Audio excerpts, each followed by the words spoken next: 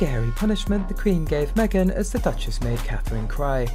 Meghan was subjected to a furious telling off by Queen Elizabeth, which they dubbed a Buckingham Palace bollocking. "You don't ever want to be summoned to the Queen's private reception," the source said. At that time, Meghan supposedly received a warning from Catherine for a treatment of a staff worker. Furthermore, prior to a royal wedding to Harry, Kate had been left in tears during a dress fitting. The source stated, "No one at the palace has ever seen the Queen this incensed." Meghan received a new set of rules, which included not upsetting Kate, William, or any of their employees.